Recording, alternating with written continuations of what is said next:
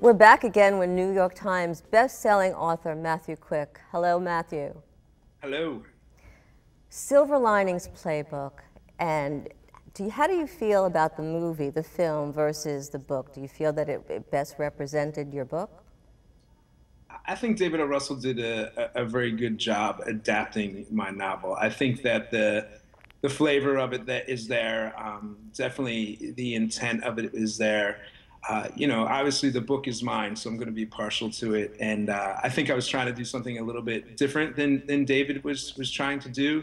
But the beautiful thing was that in conjunction, they started a really important conversation about mental health. And I know that was very important to me. And, by doing promotions with David, I came to understand that it was very important to him as well. And he was quite open about why he did the film. It was a gift to his son, who, like myself, is a member of the mental health community. And everybody I worked with, whether they talked about it privately or publicly, they had very specific reasons for doing the film, which I felt was very heartening, and I was very proud to be a part of it. That all being said, I'm always happy when people read the book, because that's my art. That's what I wanted to put into the world. So there are about 30 million people in the United States that have mental health challenges every year. That's pretty astounding. It's a pretty astounding statistic.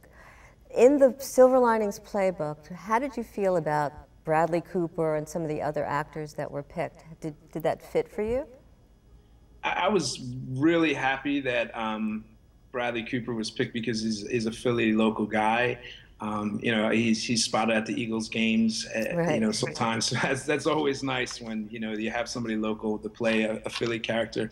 I was really kind of disappointed at first when Jennifer Lawrence was cast. Anne Hathaway was cast first, and then she dropped out. And Jennifer Lawrence, even though I really admired her, I thought she was way too young for the part. But then when I saw her, the first time I saw the film, I was just blown away, and I was so happy that David had made that choice. I also think that Jennifer Lawrence plays Tiffany close to the book. Her and Anupam Kher's Dr. Cliff are probably the two characters that are most consistent with the novel. So I was very glad about that. And, anytime Robert De Niro is involved, it's not too shabby, right? Right. He's a legend. So it was amazing to meet him and to be involved with him. It's great.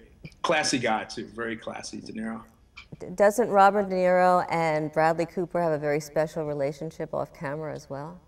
They do, almost, in a father-son type way. They're very close. And the scene where Robert De Niro cries in the film when he's talking to Bradley, David told me that wasn't even scripted. He didn't even call for that. So there's pretty real emotions going on between both those two characters. Great chemistry, and I know David was very grateful for that. He talked about that at length. Many of your books, your novels, have been optioned for movies. So tell us a little bit about that. Yeah, it's heady. Exciting.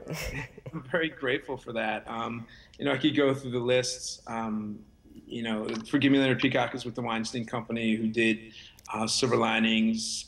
The Good Luck Right Now is DreamWorks and Steven Spielberg. My next book, Love May Fail, is Sony. The other YAs have been optioned as well. And it's really gratifying to have that. It really helps a lot. To put your work on that big platform.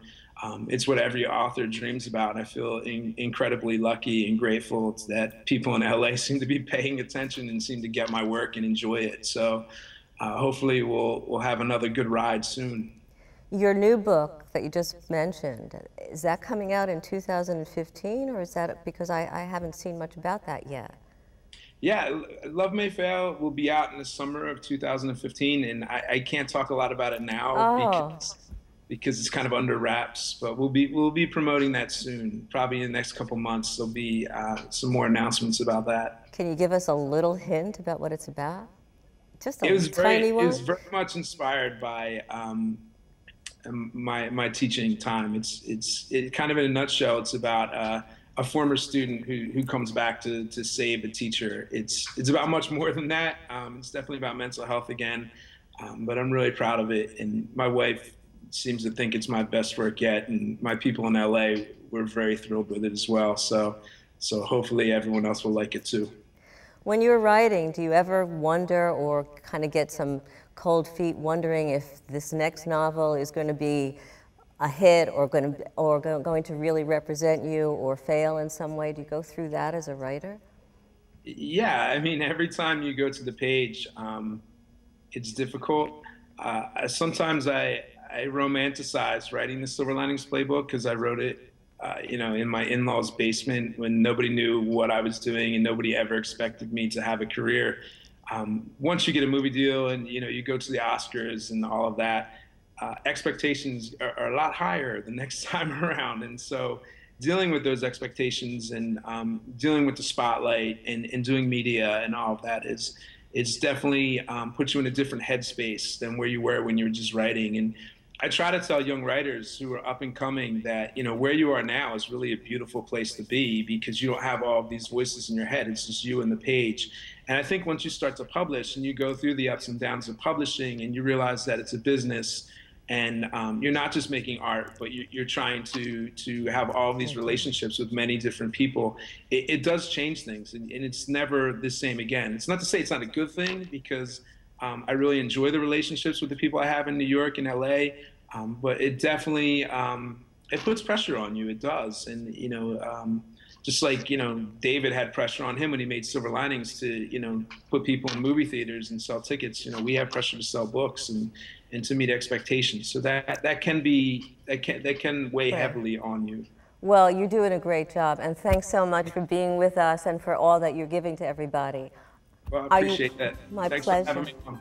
Are you looking to reinvent yourself? If so, stay tuned, because when we come back, we'll share one woman's story that will drive you on to create a new you.